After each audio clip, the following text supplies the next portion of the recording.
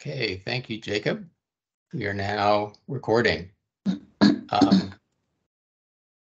want to welcome everybody to tonight's Word for Word event. This is our final event of the 22-23 season, and we are thrilled, as always, to end it with a graduate student spotlight. Our 6 graduate readers tonight were selected by capstone and thesis instructors for their exceptional storytelling skills and high literary achievement, and we're very excited to hear them read from recent work tonight.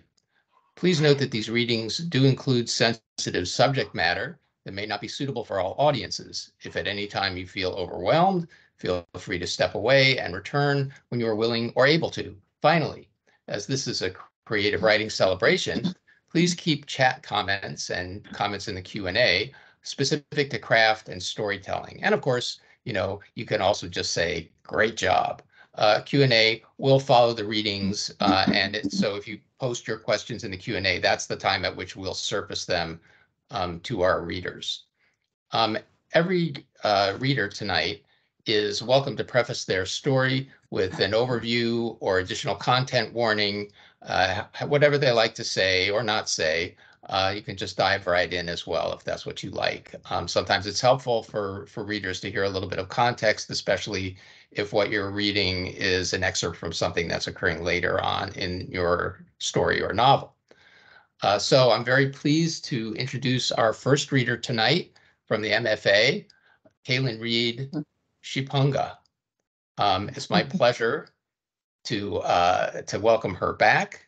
She hasn't been in a Word for Word before, but we featured Kaylan as our spotlight in the MFA newsletter a while back.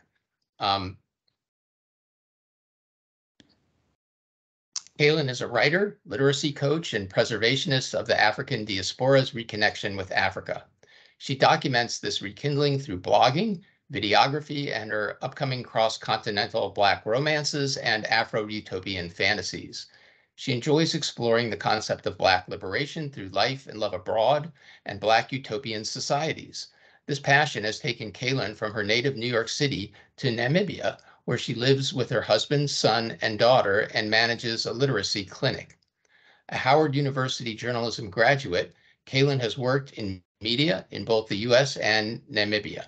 She is best known for her YouTube channel, Afro-American in Africa, where she chronicles her life abroad in Namibia.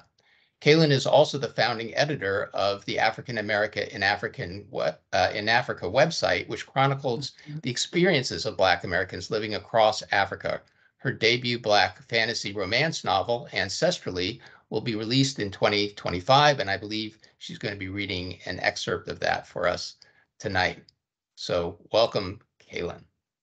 Okay, thank you very much. And this is an excerpt from chapter 15 of the novel, my thesis novel, titled Of Liberation. The novel is titled Ancestrally. And in this chapter, the protagonist, Zora, is a Black American. She has recently arrived or been led to the West African country of Benin by her ancestors. And so she's on a bus going to a rural area of Benin. Chapter 15 of Liberation. L'égalité salariale pour tous, the crowd chanted. An hour and a half later, we were arriving in yet another tiny town. As our van slowly pulled in, I could hear loud, impassioned chanting growing louder. Through the window, I saw a massive crowd of people marching and shouting in the street. All the passengers on our bus slid their windows fully open for a better look. What are they saying? I asked. Equal pay for all, Adaze said. From who? The government. People are losing patience, unemployment is high, and many jobs are going to the Chinese instead of the locals. And those who are fortunate enough to be employed make very little. The wealthy are eating a lot of the money through corruption, while the majority of this country remains poor. These people are asking for a fair playing field with the elites and foreigners. His eyes were ablaze with passion. These are good, hardworking people that just want to be able to comfortably put food on their tables and have basic utilities, consistent water, electricity, and sanitation, he continued. They want their children to get a good education and for money to be put into building more classrooms and schools instead of it being pillaged through corrupt deals. A wave of self-consciousness swept over me and told me to stay quiet. Saddled with my American comforts, it didn't feel appropriate for me to respond or even participate in this conversation. Even in my darkest moments, I still had much more than many of these people had. I had a wealthy, successful boyfriend, and I'd even quit a job. And yet, I had been finding every little reason to complain. I suddenly felt like the spoiled American brat Adaze had painted me out to be. The rich have forgotten their ancestors, Adaze said. They've forgotten who they are and where they come from, forgotten to care about their own people.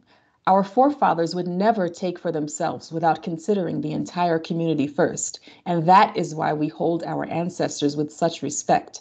They sacrificed so much for us and continue to watch over us from the afterlife, but they must be disappointed in the state of our country now. I studied the faces of the crowd closer. Many of the women were marching with babies on their backs. Some were younger, but even older women carried infants as well. Others walked with their hands locked in the palms of little children at their side. Under the burn of the afternoon Benin sun, this cause had to be a heavy load to bear. And yet even the children's short legs moved with an energetic fervor and never missed a step. There were men carrying signs made out of cloth and cardboard. Their deep bellows were the loudest as they chanted in unison. Smaller groups of protesters danced in formation and sang. Fierce determination was painted across the faces of the crowd. The zeal of the crowd grew more intense by the minute. The energy of the air was electric and thick. Armed guards with rifles stood along the roadside with watchful eyes. Their faces stoic and their hands in positions on their rifles, they appeared unmoved by the emotion flowing through the march. Adaze stuck his head outside of his window and screamed, "L'égalité, salariale pour tous!" Everyone in the bus turned around in amazement, as if to see who dared to breach our spectating position. He chanted again and then shook his fist firmly in support. He kept chanting, and before I knew it, the entire bus had joined him, offering their camaraderie. Our bus driver began honking incessantly in support as well. In return, smiling and waving protesters cheered us on and jovially banged the side of the bus in solidarity. The entire scene was surreal. I'd gone from a life of playing it safe in corporate America to finding myself in the heart of a political protest in West Africa. It was a far cry from my New York City lifestyle of comfort and predictability. Under Jason's tutelage, I'd spent most of my time at work focused on playing things safe and respectable so as not to ruin our chances for success. That was Jason's motto. Play the white man's game. Let him feel comfortable with you. Do whatever he wants to allow yourself to get to the top.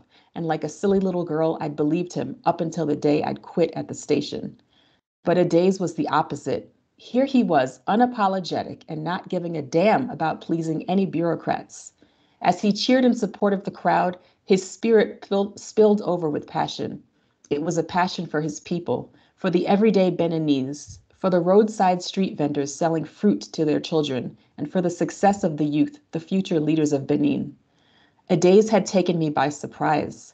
Until now, I saw him as a condescending braggart who enjoyed making others feel small. Yet this wasn't the man in front of me. At this moment, there wasn't a callous bone in his body. He was a man of the people, a son of the soil who deeply cared for the masses and for fairness and equality. He was a man of values and humility.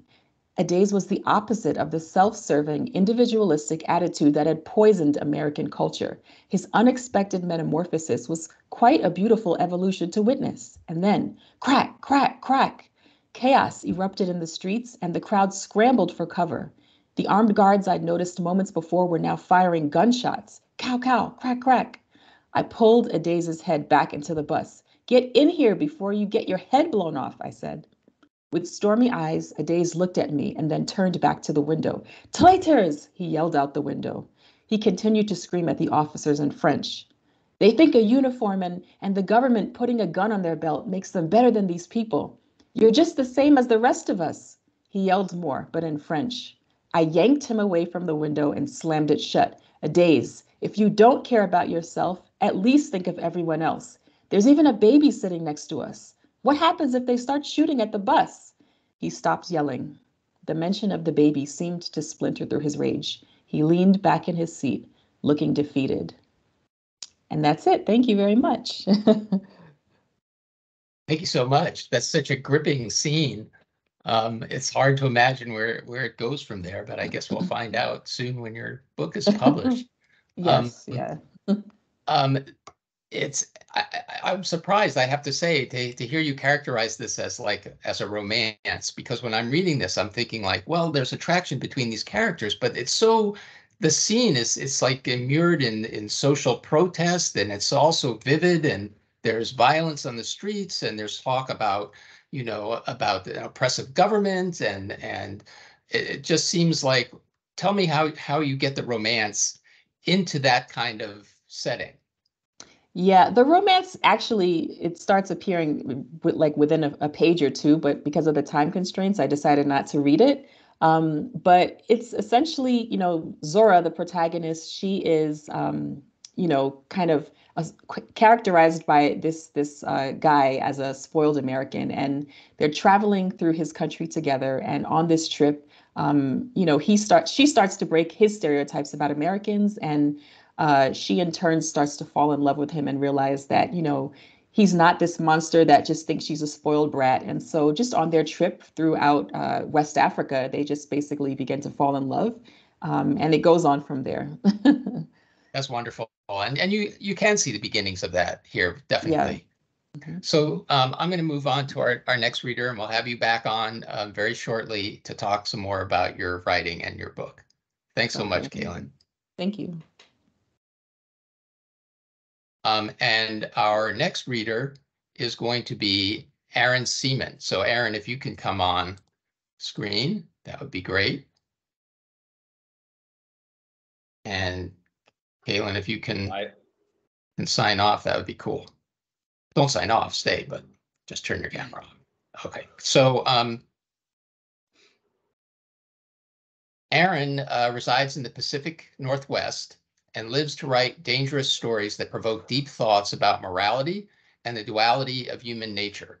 Along with an MFA in creative writing, he also has 2 undergrad degrees focusing on different portions of history.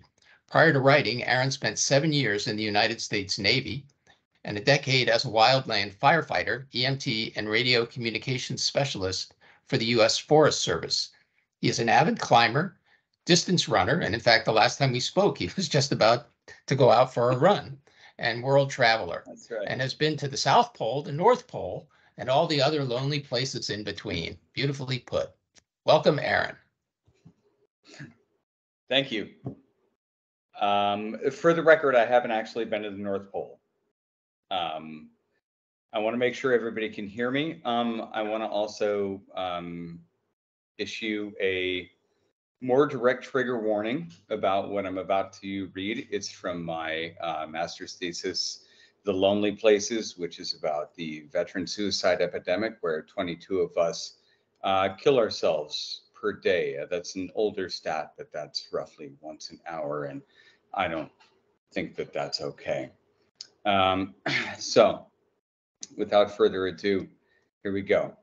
I actually need to start my timer here. Yeah, there we go. Okay. It's the idea of the steel, the thought of the blade. It's never the thought of actually dying. It's always the feel of the Tonto-bladed Emerson CQC7B knife in your hand, perfectly weighted.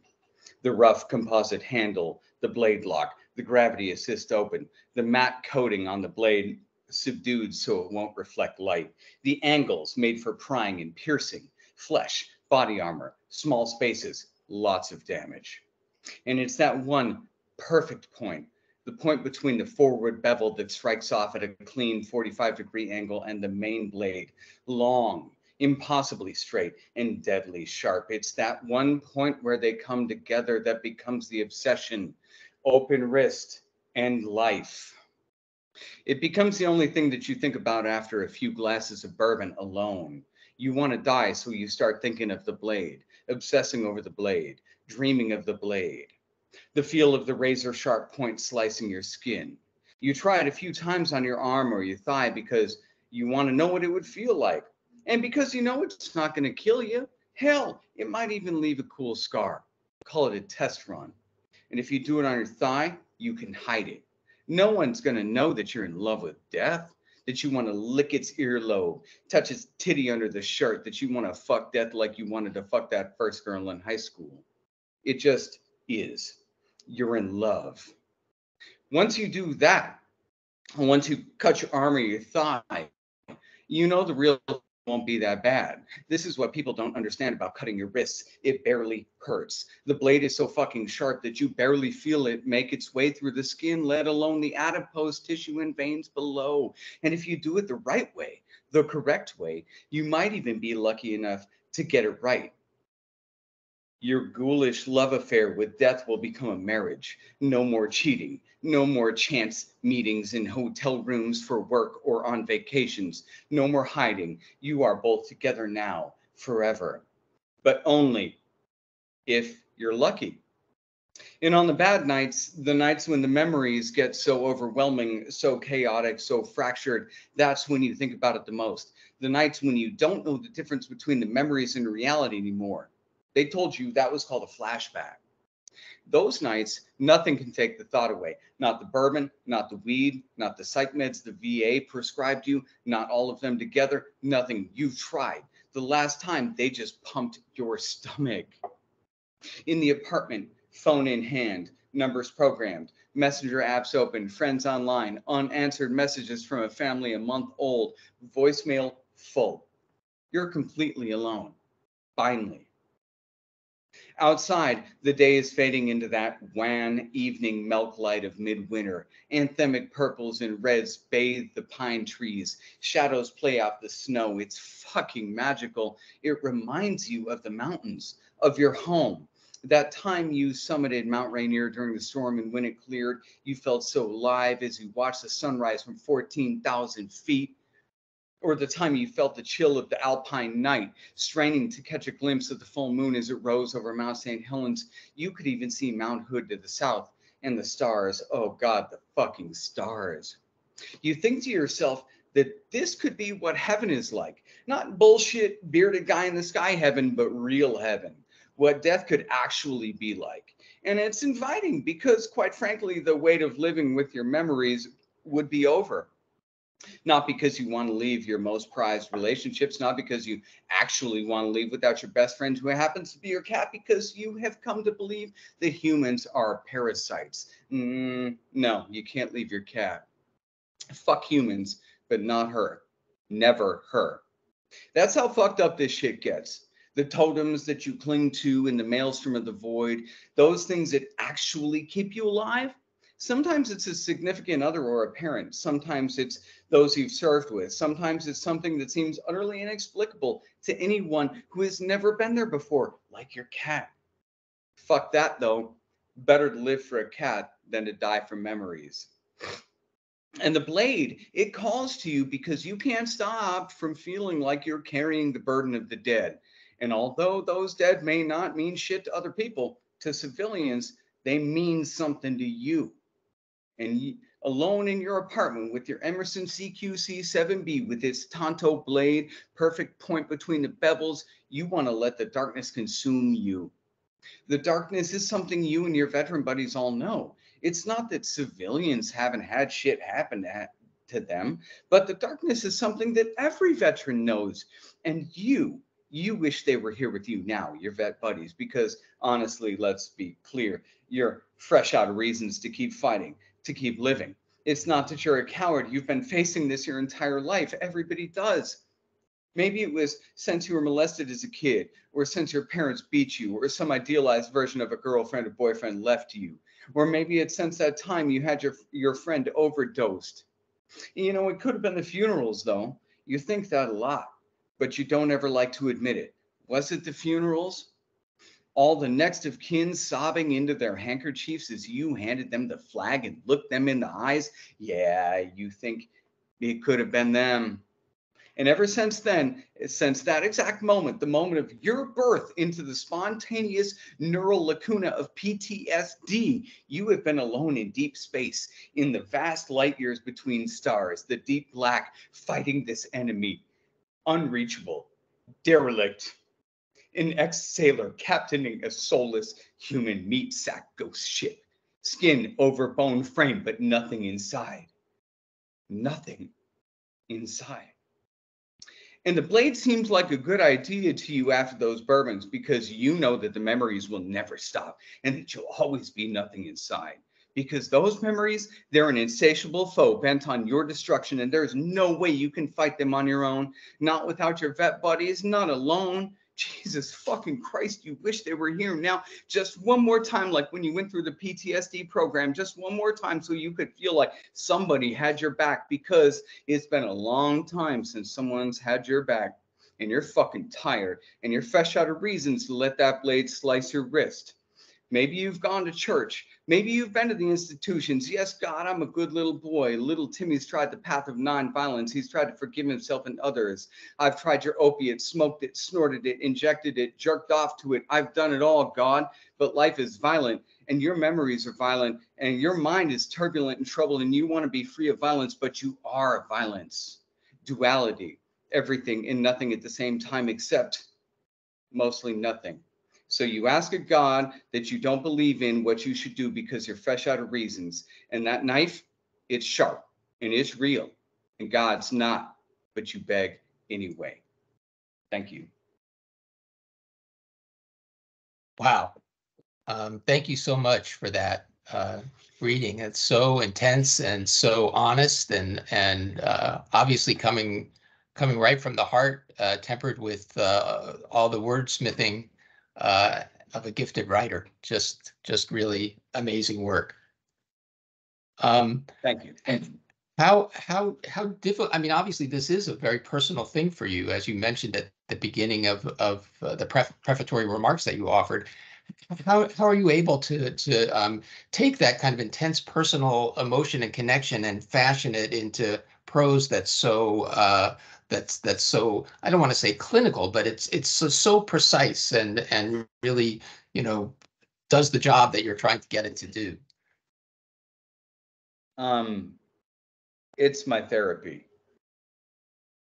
I mean, this is the one place where these thoughts that are fictional, I mean, they're real, they're in my head. These are things that happen, and these are things that have happened to real people that I know. But they're fictional here. And that helps me not make them real. Let me put it that way. Right. Yeah. But it's also making a connection to civilians like me, but also to your fellow veterans. Yeah, fair. And I mean, I guess that's my whole point is like, I mean, I'm not like uber like patriotic or, go veteran or whatever. Like, I just want people to understand kind of what folks are going through, because I didn't until I did this program that I talked about. And so I'm hoping that civilians, I hate this term so much, man. I'm hoping that civilians read this and they go, oh shit, things are bad. Yeah. Okay. Yeah. And that's all I want. That's the only connection I want. So if you got that connection and anybody else did, then I'm good with that. Definitely. Yeah. All right. Well, I'm gonna move on. Thank you so much. Good. We'll have you back on in just a bit. I'm going to pass the baton over to Jacob at this point. Thanks so much, Paul. Sheron, if you'd like to hop on camera, you're more than happy to. Totally fine as well. Our next guest tonight, who is Sheron, couldn't unfortunately read. Can everyone hear me? Paul, you seem to have frozen. I can hear you. Okay, great. Yeah, the camera froze and I got a little paranoid that, again, my headphones, I think my headphones are on their last life, so I just wanted to make sure. Okay, so anyways, Sheron could not, unfortunately, she couldn't read for us tonight, but I'm honored to read the work on her behalf, and I'm going to give a little bit of a bio before I get into it here. So Sheron Zellous was born in Jamaica, West Indies, and emigrated to the United States in July 1979, and currently lives in Southern California with her husband, William.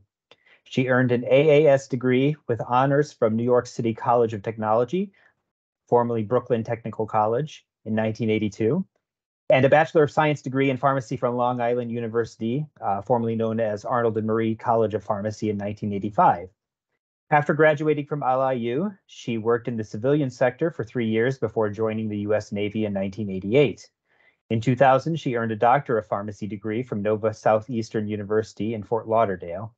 And after serving in the Navy for 20 years, she retired in 2008, but continued working as a civilian pharmacist, retiring for the second time at the end of 2021.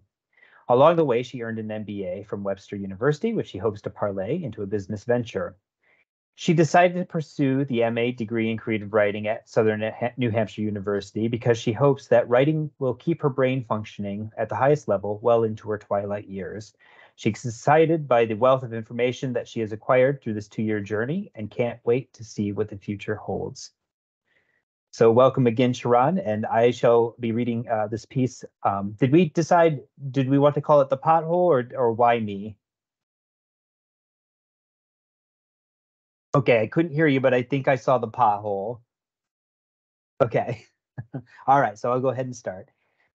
Later that day, my sister-in-law, Lily, called. I ran to pick up the phone before it went to voicemail. I had been eagerly waiting to hear from Lily for a few days in the aftermath of her back surgery. I wondered why anyone would go through such a risky procedure at 80 years old, but I kept that thought to myself.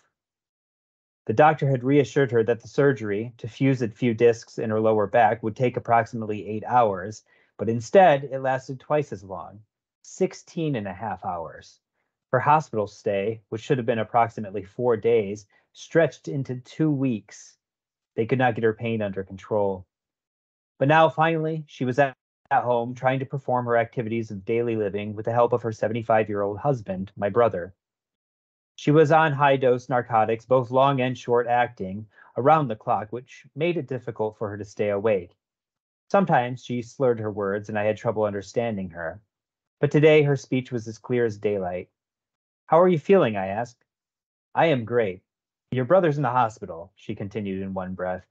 "He went to the doctor again today for the same pain he's been having in his throat.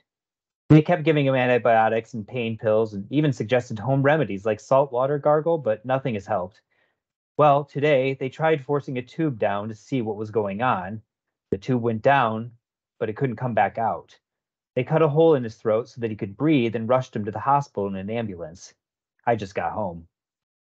"Lily, oh my God, he was the one taking care of you. What are you going to do now?" I asked. "I don't know. I'm going to lay down now. I'm feeling tired," she responded. We said our goodbyes and hung up the phone.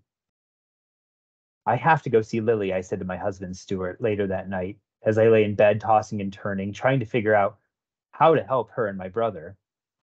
The thought of driving to Kingston, the capital of Jamaica, where my brother and sister-in-law lived, filled me with dread. The 90-mile drive from my hometown to Kingston was fraught with danger.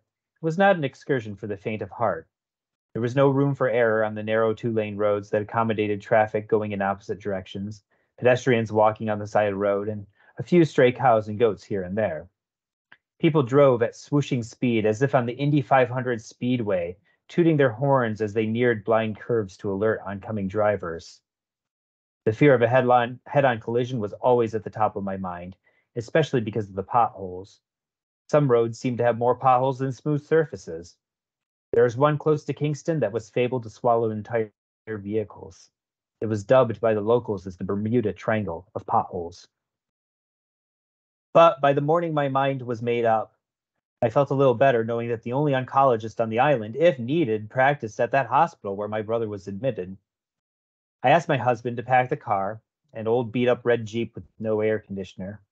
But who needs air conditioner when the passengers and drivers alike poke their heads out the window to shout greetings to friends and acquaintances as they speed by in their cars?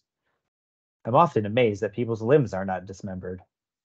I hastily dispelled these morbid images from my mind as I hugged and kissed my husband goodbye. "Are you sure you don't want me to come with you?" he asked. "As sure as can be. Wish me luck," I said to him. "Luck," he said, grinning. "Come back in one piece."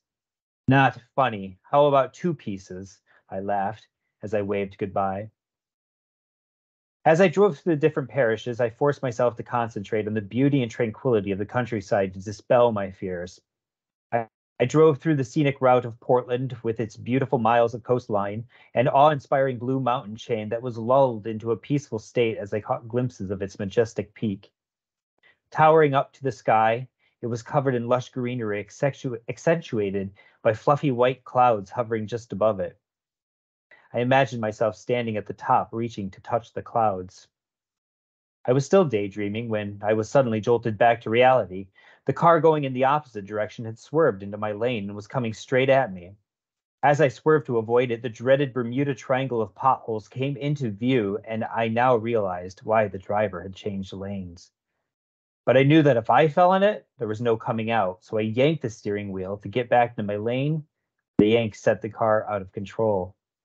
"Dear God," I yelled, "please forgive me. Of all of my sins, please, please forgive me," I prayed, as the car careened over the embankment, finally coming to a stop by the trunk of a coconut tree. Thank God for lack of air conditioner, I thought, as I crawled through the window, trying to ignore the excruciating pain that seemed to engulf my entire body. I tried to claw my way up the embankment, but with every small move, agonizing pain shot through my body like small jolts of electricity. Then everything turned black, and I was in a coma for 2 weeks. When I woke up, I learned that I broke both legs, punctured one lung, knocked out a few teeth, and banged up my head. The car was completely totaled. The good news was that Lily's niece was now staying with her, and that my brother had surgery and was recovering well. I tried to recall the accident, though. All I could remember was the big gaping pothole. Imagine the air rushing from my front tires as the car hit the jagged edge and I narrowly missed falling into it. It sent shivers down my spine, and I closed my eyes at the thought of how close I came to being killed by it. I was tempted briefly to feel sorry for myself, but now, at 65, I fully understood the words of my mother when I was a teenager, and I seemed mad at the world. Ask yourself, why me? Only when you count your blessings, not when you were upset, she would often say. And she would write why, like the letter Y. I thought it was because of her lack of high school education, but when I tried to correct her, she explained that the image of the letter Y gave me two choices. I could either go up the left with complaints that made me further miserable, or I could go up the right, where if I looked at the positives in my life, I could free my mind to see the lessons that my current circumstances trying to teach me. With that, I visited the site of the accident, and I got to work. I called the office of several politicians. I spoke to the pastors of all the churches on the island, regardless of religious affiliation, and I organized young people to knock on doors. I called on popular musicians and on business owners for sponsorship, and I pitched my idea, the Jamaican Pothole Festival. At first, people laughed, but after that, I explained that the festival would raise funds that would be used by the local people to fix these potholes in their villages and not go into the coffers of the politicians. They got on board with the idea. By unanimous decision, the people decided to hold the festival on May 24th, the day after Jamaican Labor Day. This tapped into the Labor Day theme of, quote, lending a helping hand for the betterment of all. The festival was held on the street that contained the pothole, and the opening ceremony paid solemn respect to those that lost loved ones or those that suffered injuries because of an encounter with this pothole. But as the smoke from the makeshift barbecue grills and the smell of jerk chicken and jerk pork filled the air, people began to relax and sway their hips to calypso and reggae music struck up by the bands. As the first float came into view, the crowd parted the streets with a thunderous cheer. The floats were adorned in a variety of beautiful flowers, poinciana red, hibiscus, and orchids. People waved placards with pictures of streets riddled with potholes, but the most impressive float was the one with vehicles damaged beyond repair piled high. And sitting on top of the pile was our old red Jeep. Leaning against my husband, I stiffened as it came into view. He put both arms around me, pulling me closer to his body as the float passed by. I closed my eyes briefly and whispered, "Why me?" Immediately, I imagined a Jamaica with beautifully paved streets, cars in pristine conditions, and pedestrians with big wide grins on their faces as they walked on overhead passes instead of on the busy streets. I have work to do, I thought. That is where it ends. And I just very much enjoyed reading that. Thank you for allowing me to do that, Sheron. I'm so sorry that your voice wasn't cooperating with you, but it's so good to have you here. Do you see a mute mic feature at the top to see if you can unmute so that, there you go. Awesome. I think I did, yeah. You did. Awesome. Just wonderful. I really enjoyed reading this piece. I know when you sent it in, it was a lot longer. And is it a part of a memoir, or is it fictional, or can you talk a little bit about the inspiration for writing it? Well, this is actually part of my stories that I'm writing for my thesis. So this is story number 4 or 5, I think, in the whole series. And when I started writing it, I actually named it entitled it Why Me? But after not why me because I wanted to have a pity party, but more why me because of all the wonderful things in my life, and there was so much suffering in the world. But after the first paragraph, I couldn't figure out how else to incorporate other stories into it. And so I thought of my brother-in-law. Actually, it is my brother's brother who's actually going through what's happening in this story actually right now, and his wife. But after I wrote that second scene, I then had to bring the story back to Jamaica, and I incorporated the pothole and the pothole festival, and all that part is fictional. It's fascinating because of the way that it just unfolds and flows out. It feels so like almost autobiographical in nature, and you just did a beautiful job of threading all of these narratives together and just creating a story where, ultimately the protagonist is just saying, I have to go see my brother in the hospital, and this is going to be a dangerous drive there, but I got to do it. And that foreshadowing about this pothole and the outcome that comes from it and everything is just beautiful. And yes, well, thank you so much for allowing me to read it, and stick around, and we will have a couple of questions at the end as well that we can ask you. But for now, I'm going to move on to our next reader, who's Amanda Garland. And it is my pleasure to introduce her.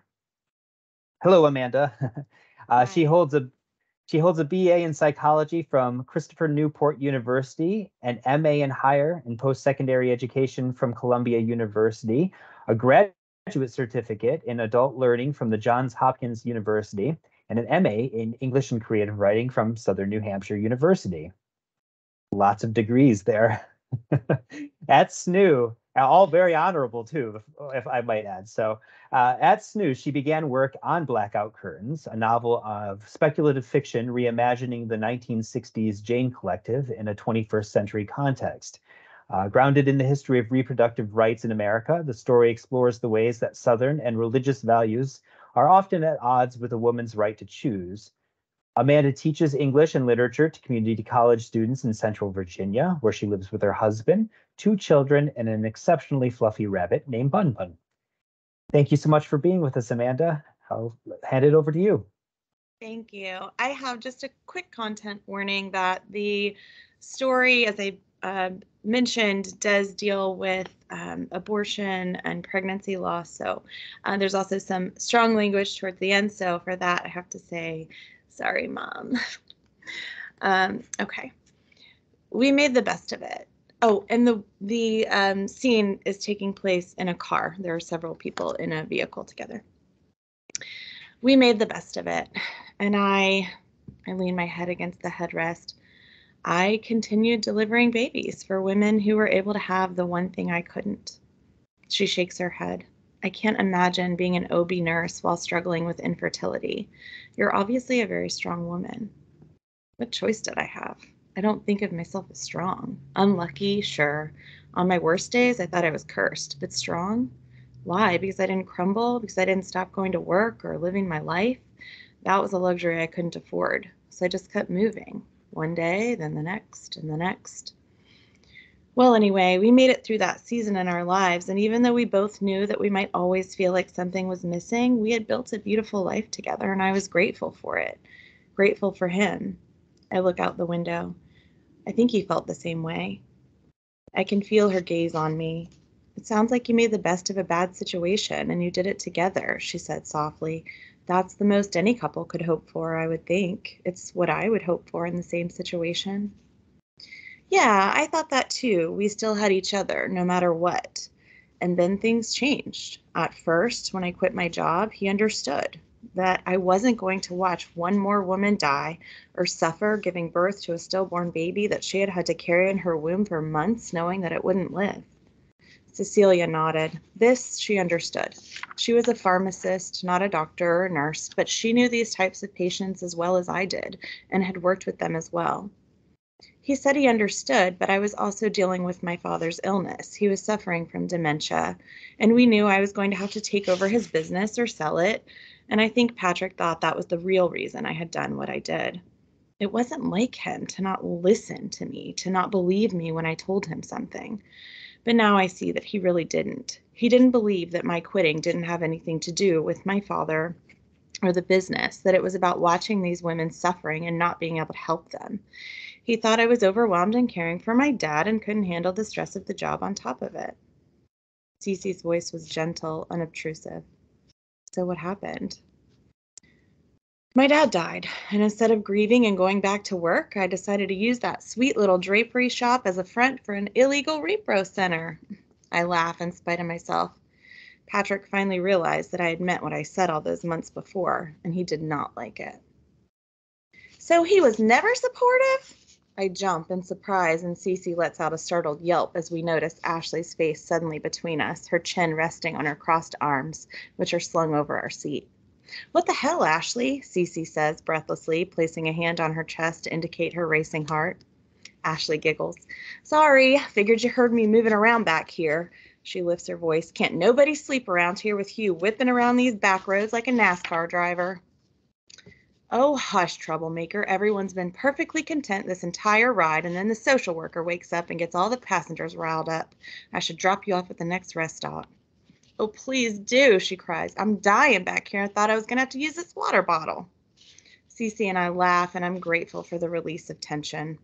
Hugh tells us there's a gas station several miles ahead and tells Ashley to do her best to hold it in until we get there. So, Ashley says, leaning forward and resting her head on her arms, I need you to distract me so I can make it another 10 miles in this car. Hope you don't mind me crashing your conversation. I smile at her. Not at all. It's nice to talk about it, actually. I don't have a lot of good friends at home. I have Vera. She's my father's old business partner, and now she handles a lot of work at the shop on both sides. She's like a mom to me, but girlfriends, it's hard. I just don't really know who I can trust anymore, especially after what happened with Patrick.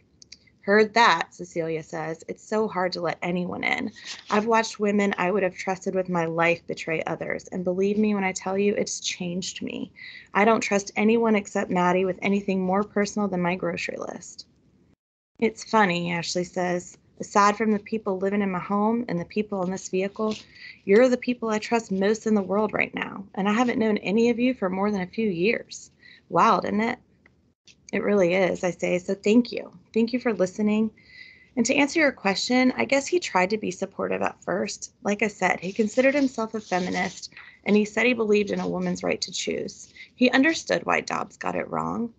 But after a while, even as the laws got crazier and crazier, he couldn't fathom the reasons why someone who had spent so much of their personal life trying to conceive children and so much of their professional life caring for them would now spend so much of their time. I drift off. I wouldn't finish the sentence, using the words he had ultimately used. Killing them, Tamika says quietly, turning from the front seat to face us. He didn't understand how you went from caring for babies to killing them. I swallow the massive lump in my throat and nod. Cece discreetly slides her window down a crack, and we all breathe the cold, grateful for the fresh air filling our lungs. Oh, fuck him, Ashley finally says, breaking the silence and sending a thin fracture through the heaviness in the car. Fuck him for saying that to you, and fuck anyone who said it to you, Tamika. You're early, easy targets for their rage because you're on the front lines. Even before we had to do this in secret, telling someone you believed a woman had the right to decide for herself what happened to her body meant that you were going to hear that you were a murderer, an evil person, the worst kind of sinner. And I am so goddamn tired of it. She leaned back in her seat, but before anyone could say a word, she popped back up. Let them spend one day with us. Let them talk to these women, to the young girls who are raped by their uncles, to the women who are told their babies won't live outside the womb, to poor women who can't get birth control and get blamed when they're saddled with kids they can't afford. Let them do this work for one day and see what they have to say after that. She's preaching to the choir, but her words are good for my soul. The truth is that I carry Patrick's words around with me like a loaded suitcase. Even though I know logically that I'm helping people, and even though I believe that I can answer to my God for my work, doubts creep in all the time, and more often than not, they threaten to take me down. I can still hear the anger in Ashley's voice, even though she's taken a minute to catch her breath. They might call us the devil, ladies, but you remember, to the girls and women we meet in secret rooms and back alleys, we're doing the Lord's work. She leans forward once more, and I think she's going to wrap her arms around me. Instead, she raises her voice. Now, counselor, are you going to get me to a bathroom, or am I going to have to pee on these gorgeous leather seats? Thank you. Thank you so much for reading, Amanda. So, yes, just a glimpse of a much larger work here on a post-Roe world and everything. Very timely and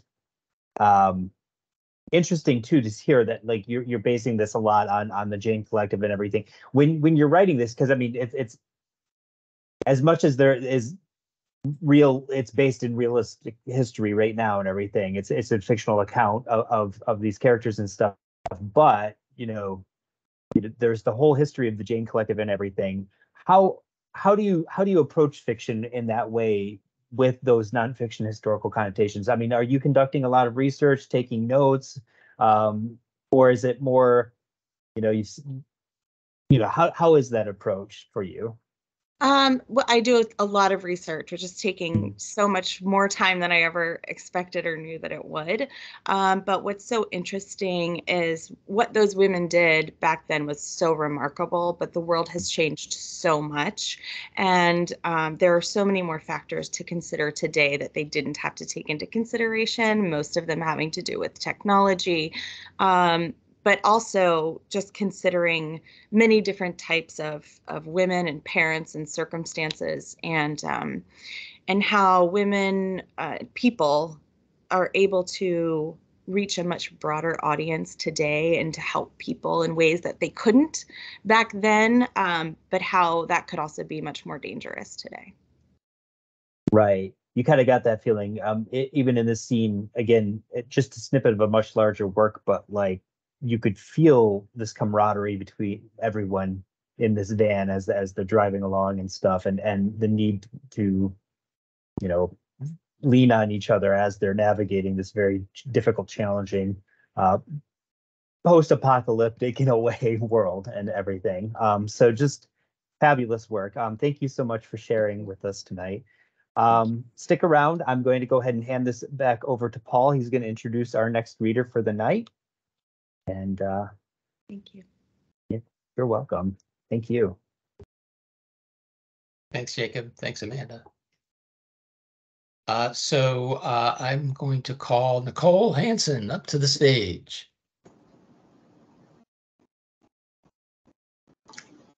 There we go. Our next reader for the night is the talented Nicole Hansen.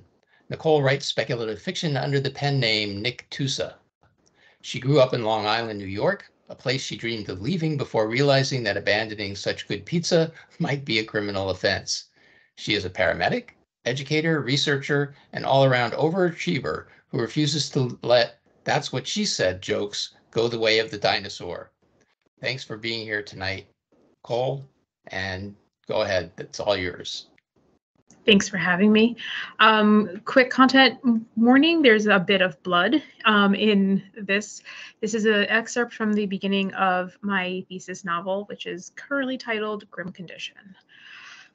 An unusual number of people were exploding these days. It was common knowledge that spontaneous combustion was an entirely controllable phenomenon and therefore the most rare yet horrific way to die. That's what they teach you in EMT class anyway. Magic always complicated healthcare, and SponComs had been a legitimate threat in the beginning, even when people didn't fully understand how to balance their powers without being literally boiled by excess magic.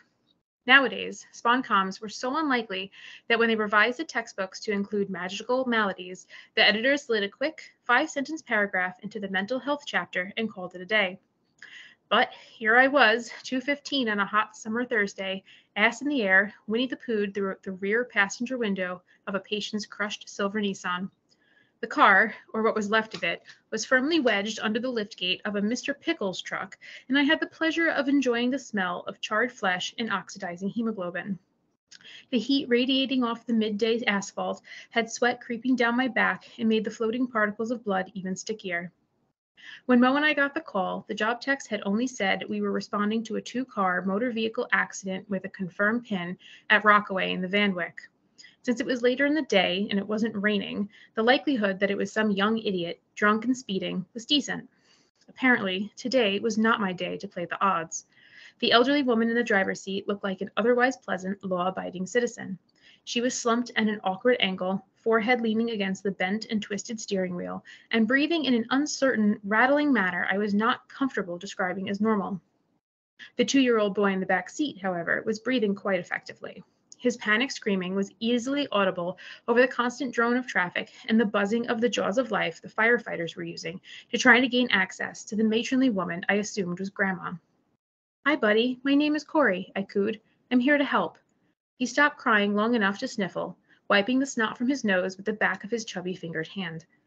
There was blood particles and particles of car seat foam splattered across the front of his Mickey Mouse t-shirt. The passenger seat in front of him bore the signs of explosion and a fast-moving, magically accelerated flame. We had arrived on scene within minutes, but the sheer force of the SponCom left plasma and red blood cells unfazed by mere physics. I tried not to take too deep of a breath so as not to get a lungful of biohazards. I could feel my anxiety give my heart a gentle squeeze mid-beat. I shimmied my hips over the edge of the window to get a little further inside the car. "What's your name, little man?" "Sujit." He dragged a pudgy hand across his face, smudging blood and tears. "Hi, Sujit. I'm going to get you out of your car seat, okay?" He nodded, so I started wrestling with the 5-point harness. Whoever designed child safety seats made all of the buckles child and Corey-proof. I finally wiggled the belts free and scooped him into my arms, protecting his head as I backed out of the window. Holding the boy close to my chest, I could sense the first tendrils of magic begin to swirl through his veins, raising goosebumps across my skin as my magic recognized his. I had no idea what kind of magic he just inherited from whomever combusted, but someone was going to need to make sure he learned how to manage it, and quickly, before he met the same aerosolized fate as his recently exploded parent. "Corey," Mo called, "do you think you can fit through the window to grab head stabilization?" As the sole female on scene, I was usually named de facto small spaces expert. Thankfully, the second ambulance we had requested as backup had arrived, and I was able to hand Sujit over to the other crew. Repositioning my duty belt so my radio and narcotics pouch were nestled in the small of my back, I eased myself feet first through the blown-out window. Stomping across the back seat, I got in position and gently eased Grandma's head and torso backwards. She didn't respond to my touch. The noise from the jaws of life's gas-powered generator echoed through the remnants of the car's shell. As the fumes began to overwhelm the stench of blood, a final metal screeching noise indicated that the firefighters had defeated the door. They eased it out of the way, and Mo leaned over to apply the cervical collar. I searched the space next to her trachea for a pulse. Ready, rabbit fast, but present and steady. I made eye contact with Mo and raised my eyebrows. He understood. "Okay, guys, we need to get her out of here ASAP." As a team, we eased her gently out of the car and onto the waiting stretcher. With help from the firefighters, Mo secured the stretcher straps and went to load the woman into the back of our ambulance. There were 2 purses on the passenger floor, so I grabbed them as a firefighter reclined the driver's seat and offered me a hand. "Thank you." I was incredibly grateful not to have to parkour my way out of the window. "You're welcome," he smiled. "You know you've got blood on you." "Oh, I'm sure." My anxiety wriggled in my chest as the discomfort of being covered in bodily fluid settled in. The whole car was like a blood glitter bomb. I shrugged, backing away toward my ambulance. In the back, I peeled off my blood-stained gloves, tossing them in the wheel well. Mo was in the middle of taking our patient's blood pressure. I took a moment to pull the wallets out of the 2 purses and look for IDs. The first purse, belonging to Renisha Kaur, 36 years old, held a slim orange pill bottle for an unfamiliar medication. I made a mental note to Google the drug name, a jumble of Z's and X's. The photo and the birth year on the second ID matched the woman lying on our stretcher. Ann Shakur, 73, I read off her driver's license. There was nothing else in her purse that indicated she had any medical issues. I popped open the side door and waved down the nearest police officer. He came over and I handed him the second purse. This is probably the DOA's, I said, and this is our patient. I held out the elder Mrs. Kaur's ID so the officer could take a picture of it before stuffing it in the front pocket of my uniform shirt. I'd hand it off to the registrar at the hospital. Hopefully, she was already in the system. Is she likely? The officer asked, eyes searching mine. I bit my lip before leaning back into the truck to shout to Mo. What you got? He pulled his stethoscope out of his ears. 70/40. Shit. Likely? The officer asked again. Not if I can help it. The officer nodded somberly, understanding how critical Mrs. Kaur was. I pulled the door closed behind me to go help Mo. Grabbing an IV start kit and the liter bag of normal saline from the cabinet, I tossed it onto the bench seat next to him. Not sure saline's gonna cut, Kaur. I know. He wasn't wrong.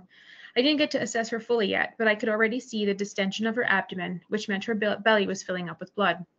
She needed a surgeon, but even if we drove at top speed, I wasn't sure she was going to make it there in time, not without a little extra help.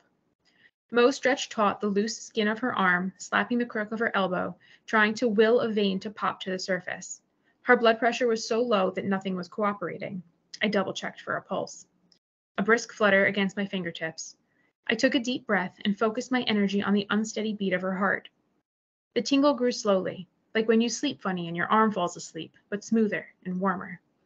Magic danced from my fingers and under my patient's skin, coaxing her heartbeat to join in a stronger, more steady cadence, encouraging her lungs to find more oxygen in the air.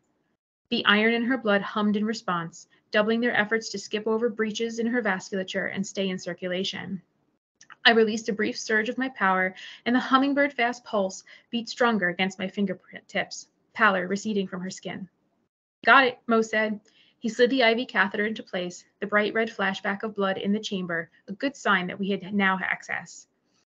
I spiked the liter bag and handed him the flushed line. I tilted the monitor to check the blood pressure, 90/60. A gentle flush of pink rose in her cheeks and she grew less clammy. Not great, but an improvement. Mo squinted at me. You cheated. I shrugged. She needed a little help. He rolled his eyes, and here I was thinking my IV skills were just that good. You're a god amongst men, Mo, I smirked. Make sure to give yourself credit in the call report. Thank you. Thanks for that, Nicole. That was just wonderful. And before I continue to praise that story and its author, I just want to let everyone know that we are going to go a little past 9 o'clock. So I hope you'll stick around. With great stories like this, we don't want to rush anybody. So Nicole, what's so amazing about this story is you're doing like so much great stuff at once. You've got this incredible narrative voice. You've got a really inventive kind of urban fantasy world. You've got this scene that is really compelling, a little bit of a mystery to it. The revelation at the end that the character herself possesses magic. It's just an incredible juggling act that's thoroughly entertaining to listen to and to read. So I just want to say kudos for that, but also what it's just the milieu of this, the EMT milieu is so it's a bit unusual. You don't see it, especially like in fantasy, I don't think. So tell us a little bit about like what was it that drew you to this as the setting for your story? Well, I guess it's the old adage, write what you know. I've worked New York City EMS for like over a decade. So a lot of the inspiration came from, things that I've seen, coworkers that I've worked with. And this character kind of just came to me at one point and I was like, oh, she needs her story told. So it was kind of like having like a new person on my ambulance being like, oh, this is someone who like I can kind of imagine as being real, who I'd be like at work with and like, just interacting with and doing these calls. But yeah, the EMS below definitely does not have a lot of ground, unfortunately. It's a lot, but PD and fire, they definitely get their oh yeah, they get their due more. Yes, they do. But I mean, the narrative voice is so strong and compelling, and it's I mean, you're just immediately on the side of this narrator and want to follow her and know more about her. So I wish you the best of luck with this. And I'm going to pass the mic over to Jacob, who will introduce our last reader. Thank you so much, Paul. Yes, wonderful readers all tonight, and this will be our final one of the night, and it is Melissa Kampfer. Melissa is a wife and mother of two from Raleigh. Is it Raleigh, North Carolina? Raleigh. Raleigh. Oh, Raleigh, North Carolina. I should have double checked that. In her spare time, she enjoys reading, cooking, and crafting. After a lifelong battle with bipolar disorder and alcoholism, Melissa sought treatment in 2020 and decided to fulfill the dream of completing her college education and pursuing a career as a professional writer. She graduated with her BA in English literature and English language and literature from Southern New Hampshire University in 2022 and was recognized as a distinguished scholar. She received her MA in English and Creative Writing nonfiction in the spring of 2023 from SNHU. She is currently completing a personal memoir, Little Pink Elephant, about her struggles with addiction and mental illness and how the significance of a tiny treasured family heirloom, like a grandmother's stolen little pink elephant, can have a larger than life significance when one is searching for a deeper meaning in life. She also enjoys writing fiction and poetry. Thanks so much for being here, Melissa. We can't wait to hear it. Thank you. Okay, this piece is the last essay from my memoir, Little Pink Elephant. Themes of alcoholism and suicide may be sensitive topics for some, but I think it's important to confront these issues head on and raise awareness about addiction and mental illness through my writing to show others that they're not alone. I hope you enjoy this selection called Rehab. Everyone saw the warning signs and the bright red flags all around me waving in the wind. I refused to see it. I was sick and I wanted to die. Alcohol had replaced everything I cared about. I had lost myself in the bottom of a box of wine. I was shattered into a million mirrored pieces, and all I wanted to do was cut myself with those pieces so I could feel something. I was sitting at my kitchen island, a knife in one hand, my phone in the other. I had exhausted my call list of people to talk to. No one wanted to hear my ranting and raving anymore. I tried the suicide prevention hotline, but they put me on hold, so I hung up. They tell you to reach out for help, but they don't tell you that sometimes the help you need isn't there. Maybe fewer people would kill themselves if our mental health care system was better and if the suicide prevention hotline didn't put people on hold. I called the only number that registered in my brain at the time. I called 911 and pleaded for help from the stranger on the other end of the line. I need help. I want to kill myself. No one will listen to me. My husband locked me out of the bedroom and he won't open the door. I don't know who else to call. Please help me. I sobbed into my phone and the operator asked me if I had tried to hurt myself. I told her I had a serrated knife and I was going to slit my wrist. She told me to put the knife down and wait for someone to help. I'm sending someone to your location immediately. Within a few minutes, 2 squad cars pulled up outside and I met them at the door. Ma'am, do you have any weapons in the house? Is there anyone else inside? Yes, but I put the knife back in the kitchen drawer. My husband locked me out of the bedroom and my kids are asleep upstairs. So your husband knew you were suicidal and he locked you out of the bedroom? He doesn't know you called for assistance? He knew I was drunk. We had a fight and he told me he was tired of my shit. He doesn't know I called the cops, no. The female officer stayed downstairs with me and continued to talk to me and ask me questions about how much I'd been drinking, how long had I been having suicidal thoughts, did I want to hurt others or just myself, the standard issue litany of mental health intake questions. I heard the male officer knock on our bedroom door and Bobby finally opened it. What the fuck was the only thing I could hear clearly from the upstairs landing. The officer came back downstairs with a sympathetic look on his face. He said we were going to step outside and finish talking. The last thing I saw as I looked back over my shoulder was Bobby fuming on the landing at the top of the stairs and shaking his head back and forth. He didn't look concerned, he looked angry. I was sure my marriage was over. He had told me that earlier in the evening before he went upstairs. I told him that I needed help, and he told me I just needed to stop drinking. I couldn't quit on my own. Addiction was a hurricane brewing inside of my mind. It's a tricky storm to weather because sometimes it appears to subside and the winds are gentle, like the eye of a storm, and other times it knocks you over and blows you away. Addiction tricks you into thinking that you're like everyone else. You're normal. Drinking's just for fun. The people all around you in the storm are being blown away too, but you convince yourself that everyone is safe and okay. It's just a little drink, or 2, or 5, or the whole damn bottle. It isn't hurting anyone. On the way to the emergency room, I was scared and alone, but I realized I had been that way for a long time. I was slowly killing myself. My eyes were bloodshot. My face was blotchy and covered in little blistered bumps. My stomach ached, but I couldn't eat. My blood pressure was at stroke levels. I couldn't sleep. I would toss and turn all night and wake up in a cold sweat. My afternoons and nights were spent drinking myself into a stupor just so I could pass out and do it again the next day. I craved it like a juicy steak. Salivating like one of Pavlov's dogs at the sound of a cork popping is not a normal response. I wanted alcohol more than anything else. After I spent the night at the hospital and the alcohol from the previous night was out of my system, a police officer took me to a rehab facility. I was handcuffed in the back of a squad car. To free myself, I had to get there in chains. When the burly hulk of an officer removed my handcuffs, he led me into the building. I was terrified. Is all this necessary? I'm not a criminal. Am I really an alcoholic? Can I fix this? Do I even want to stop drinking? I went through the check-in process, the questions, the exams, the strip search. It was humiliating. Why do you need to examine every mole on my body, Nurse Ratchet? I'm not hiding any drugs or a bottle of wine under my skin. The doctors and nurses poked and prodded me like livestock. After all the medical evaluations were complete, they sent me to the hospital ward, where I walked into a disinfectant-smelling room with all eyes upon me. I was exposed.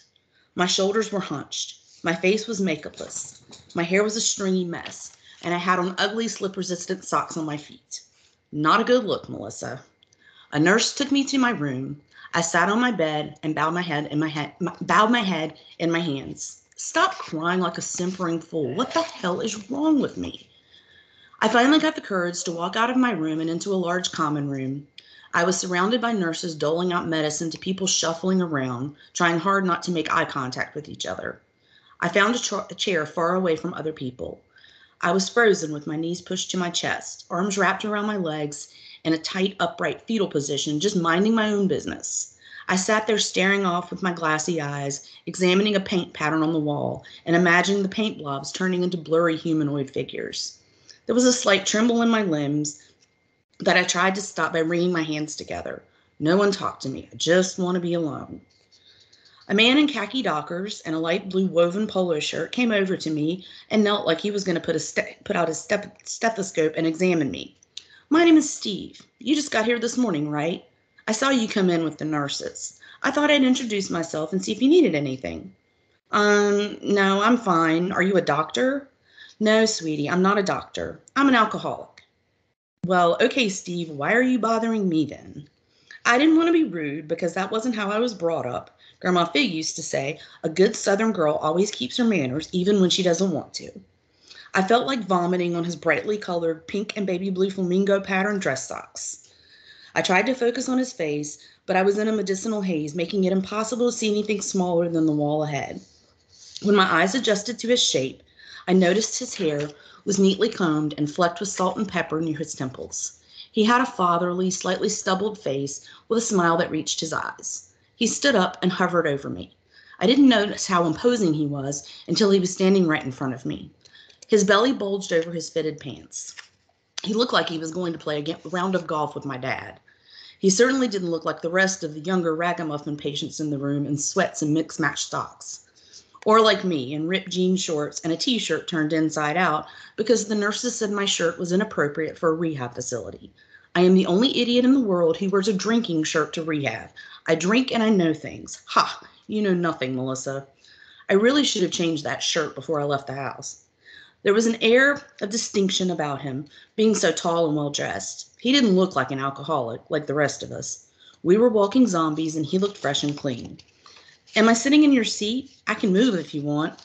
Just please leave me alone. Go away. I do not want to talk to you, Steve, the alcoholic. As if I had given him an invitation to sit down, he plopped down in the chair beside me and talked for the next hour about his life. He rambled on about his 3 failed businesses, his 4 failed marriages, his 2 estranged children. He worked in construction, something about building houses. I started to lose track of everything he said as he continued to press on with his story. He told me that I looked a bit like his daughter. He hadn't talked to her in a couple of years. He hadn't seen his new grandchild because his daughter refused to be around him. He listed all the things he had screwed up in his life because his family didn't understand him. He tried to drink and have a good time, but it always ended badly for him. A few whiskey cocktails at a dinner party and he was out of control. He needed the whole bottle. I feel you, Steve. Me too. He had been in rehab 5 times in 5 years. Every hospital was different, yet the same. He said sobriety was not for him, but he kept trying because he knew deep down that he had a problem. His latest wife made him go to rehab or she was going to leave him. Okay, weird guy, Steve the alcoholic. You should talk to a psychiatrist about all this, not me. You're a mess. We're all a mess. Now go away. So what's your story? I might be able to help you with all this craziness. He flourished his arms to accentuate the craziness he was referring to, not his own craziness. As if on cue, one of the patients started yelling at a nurse that she was late for her benzos. That's Anna. We call her Jersey Girl. She always fights to get more medicine. The woman's a nuisance. Do not give her a cigarette if she asks, because she will smoke them all and follow you around asking you for your meds. Or talk to you when you just want to be left alone. My name is Melissa, and I really don't know what I'm doing here. You know exactly why you're here, you liar. You might as well just say it. I guess I'm an alcoholic. There, I said it. Now go away, Steve. You're an alcoholic, or you weren't sure that's why you're here. His accusatory look reminded me of my father again. I felt guilty for being so short with him. I wanted to fold myself into the chair cushions and disappear. Okay, Melissa, who may or may not be an alcoholic, here are a few tips. Always get up early. I get up at 6:30. That way you can get a cup of coffee before breakfast. The first cigarette break's at 7. If you miss the break, you'll have to wait until lunch to go outside, and that's a long time to wait for a first smoke. And go to as many meetings as you can. The more meetings you go to, the more the doctors and nurses think you're cooperating. They like initiative. Try to smile. If you look sad all the time, they're never going to let you out. They like happy, compliant patients. And whatever you do, don't act like Jersey Girl. She's going to be in here forever if she doesn't stop her nonsense. Thanks. I'm going to go back to my room and rest. I didn't want to talk anymore. I felt like I was going to be sick again. If I throw up one more time, I swear I'm going to drown myself in the stupid toilet. I got up to leave, and he lightly touched my arm. I didn't mean to scare you, Melissa. I like talking to new people because it makes me feel better. I get you don't want to talk right now. The first day is always hard. After you get the pink elephants out of your system, it gets easier. We can talk later, and you can tell me your story. As I walked away from him, I turned back, and he gave me a brilliant, toothy politician smile. I was confused. What do you mean about pink elephants? Oh, that's what alcoholics call the sickness and the tremors. We call it seeing pink elephants. It's different for everyone, but I heard you had it pretty rough last night. The pink elephants were awful. The chills, the night sweats, the vomiting were almost too much to handle. All I could think about was another kind of pink elephant, the one my grandmother stole on her wedding day that was sitting at home in my china cabinet, tucked neatly between my monogrammed wine glasses. I shyly smiled back at him and threw my hands up in a half wave. I should have been nicer to Steve because he was gone the next day. I should have made more of an effort to talk to him. He was transferred to another facility closer to his home in Florida. I felt empty inside. Maybe I didn't want to be alone after all. Good luck, Steve the alcoholic. My name is Melissa, and I'm an alcoholic too. Thank you so much for reading for us tonight, Melissa. This one, what resonated with me in this one is that, you know, we get to know Steve, just a glimmer of him for a spell where he's talking to you in this rehab center, and then he's gone.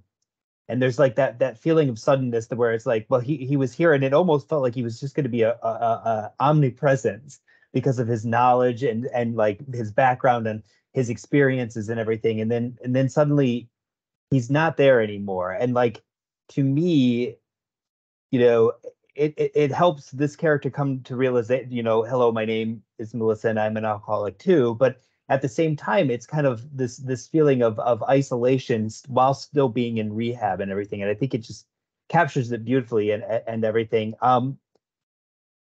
So you're writing these experiences. I'm curious, is this a therapeutic session in a way for you as well, that you're pursuing it in this way? Or you had mentioned that you would like to share these things to folks out in the world. I see parallels to Aaron's piece, right, where he said, I want people to be aware of PTSD and soldier suicide and trauma and everything like that.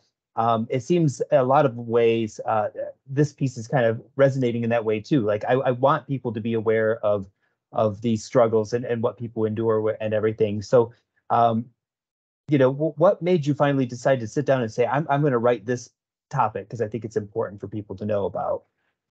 Well, the whole memoir is kind of like my journey and my family's journey. And as the memoir progresses, you learn more about my family and the mental illness and alcoholism that runs through my family. So it's kind of, my memoir is kind of mixed with my personal stories and my family's stories. And the final chapter of my book is me going to rehab and finally breaking free of all of this other stuff that's been holding me back for so long, and coming to the realization that I did have a problem. I do need to fix this. And I guess my sobriety is what made me start writing this stuff down, because I never would have been able to do any of this if I was still drinking. And I've been sober for 3 years now. So congratulations. Thank you. So it's just the things that I've accomplished in those 3 years. I'm kind of amazed myself. Yes. So this is really just my way of sharing my journey with the world and showing, like I said, showing people that they're not alone, that there are people out there that are like you and you can do it too. If I can do it, you can do it too. Excellent. And it really resonates even in this one excerpt that you've shared with us and everything. So I really appreciate you sharing your journey with us tonight. We are over time by a bit, folks, but I think we have room for one question for all of our readers if they want to pop on camera, and we can go through and everyone can kind of share their thoughts and stuff. But Paul and I were kind of ultimately wondering what's next for everyone. Like, what are you planning on doing next with your writing? Now that you've earned the degree that you've sought, where do you go from here? So let me go ahead and start with Amanda, and then we can go around the room and just kind of hear where what your long-term goals are and what you'd like to see next. So Amanda, take it away. It's tough. I'm lucky that I teach English and writing, so I'm surrounded by people who love and support writing. And so my primary goal is to prioritize and set time aside for my own writing and to finish this story that I really am dying to tell and I really do think is important. So juggling work, the other things, that's my goal, is just to be able to prioritize something that really is important to me. Yes, that is the one thing that is the constant challenge, right? It's finding that time to put aside to continue the journey and everything. And I wish you the best of luck with it. It's wonderful that you are surrounded by students who want to learn the craft or learn literature as well. So that's always inspirational too. I think that can certainly help as well. Sheron, you had mentioned actually in your bio that I read that you decided to pursue this MA in hopes of keeping your brain functioning at the highest level well into your twilight years. And I must say, by the way, like this bio is quite impressive in nature to earn all of these degrees and serve in the Navy for 20 years and then retire twice and with quite a span between them. So what is your goal ultimately with your writing, and what do you hope to do with it in the next few years? Is it really just for your own personal pleasure, or do you hope to do something else with it, perhaps with that degree that you earned at Webster University, the MBA? Well, first, I just want to say thank you to you and SNHU for this opportunity, and for all the readers tonight. Those were such wonderful stories. oh my God, I'm so touched. But to answer your question, so because I'm retired, I'm always looking for stuff to do. And as I was going through the program, I thought about how many people who are not able to read and write. And when I looked at the statistics, sorry, there's like 39 million Americans who can't read. And so I thought, wouldn't it be great to join the literacy program in my community? And so I signed up for them to see if they'll accept as a volunteer. So my next step is to actually volunteer to teach someone how to read. And in the process, also read my stories to them as an inspiration and hope they will say, oh, here's an immigrant girl who's done all this, and she is writing and reading a story. I can do it too. And so I just want to say that's my next step. I'm going to volunteer at the literacy program in my community. I'm going to pretend I'm still at SNHU and write one story a week, which I was forced to do. And so I know that I can do that, and I will do that, and just hope I could create a program where we could read to people who cannot read, in the hopes that it'll motivate them to learn to read and write. Awesome. That's wonderful and very, very inspirational. So thank you so much for sharing. Paul, I'll jump over to you and then you can ask a couple questions to folks too here. Sure. I'm going to just ask the exact same question that you did, and that's what lies ahead. And I'm going to start with Kaylan. What do you see? I mean, you're a world traveler. You've got all of these different irons in the fire with your blog, your YouTube stuff, new novel coming out. What's next? Sure. I've heard a lot of familiar goals just mentioned between Amanda and Sheron. Number one is just the constant struggle to really just create a proper writing routine time-wise, because I do have a 2-year-old and an 8-year-old. So that is just the everlasting struggle of making time. But I do want to, publish my novel right now. I'm in the revision process. And then with Sheron, is just speaking to my heart because, living here in Namibia in Southern Africa, I have seen just the major struggles when it comes to literacy. And that's exactly what I decided. One of the things I decided to do was start a literacy clinic because the numbers here are just staggering. And overall, I would just really, since I'm based here, like to contribute to the writing community. And it's very young here, the literature community. And so I would, like to use my experiences here to sort of tackle illiteracy and also help shape Namibia's literary community. And of course, I would love to write a memoir as well. That's, down the line, just about my experiences living abroad. So, yeah. Yeah, I mean, I can see that you've got a lot to draw upon for your memoir for sure. Yes, definitely. Mm-hmm. Let me pose this question to you, Aaron. Aside from visiting the North Pole, what lies ahead? Okay, well, there's an irony to that. I haven't actually been to the North Pole. I've only been to the South Pole. I know it's slight, but it's a distinction. Either way, it's the one with penguins. Okay, that's what I'm saying. There you go.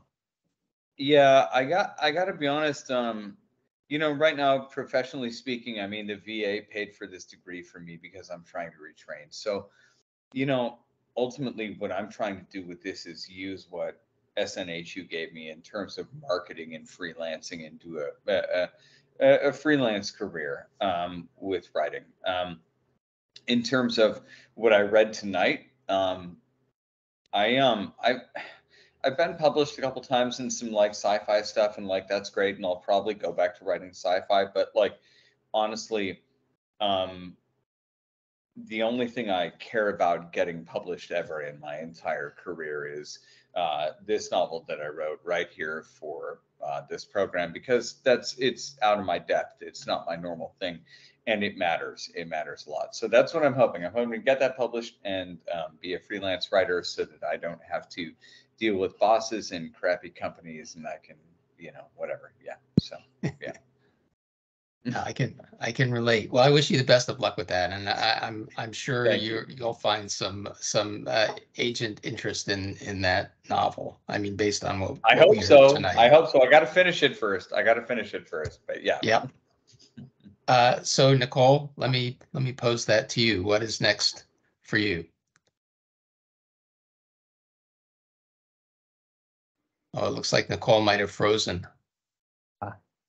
While we're waiting to see if she can come back out, let's kick it over to Melissa and see what's next for Melissa here. I'm working on finishing my memoir. At this point, I think I've kind of maybe have 2 books working at the same time.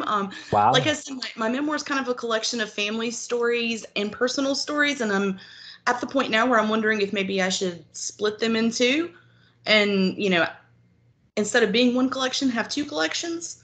But I'm looking for an agent and a publisher. I also write children's books. So I'm kind of interested in that as well. So maybe down the line, I'll get one of those published. But right now I'm concentrating on my memoir, and seeing where it goes with that. So. Awesome. Well, I am just in awe of all of you. Just all of these endeavors and stuff sound wonderful. And I mean, every piece that was read tonight, none of you shied away from leaning into very serious, very meaningful and engaging topics. And it was just a pleasure to hear all of you read, and to read yours as well, Sheron. It was a wonderful night. So thank you so much. I don't know. It looks like I think we lost Nicole. Okay, so we lost Nicole, but we do wish her the best of luck. I'm going to go ahead and close out the night for now, though, and just thank everyone for sticking around. This has been a wonderful night. As I mentioned at the beginning, this is our last word for the academic year. So we want to thank everyone for their continued support in making this series a success. This year, we're really proud to spotlight, fellow faculty, host a young adult author, a historical sci-fi contemporary romance writer, a screenwriter. We were able to facilitate a panel of publishers and indie authors and showcase the Penman Review Fall Fiction finalists. And of course, tonight host just these exceptional graduates from our creative writing program. So each of our readers and guests have offered deeply engaging works and conversations on creative writing and publishing, and we're just very thankful for this opportunity to talk with everyone throughout the year. For other word-for-word events, please be sure to visit our YouTube playlist channel, which I will be including in the chat. And the event will also be available on the channel soon, so stay tuned. And finally, I just want to say again, best of luck to all of our graduates.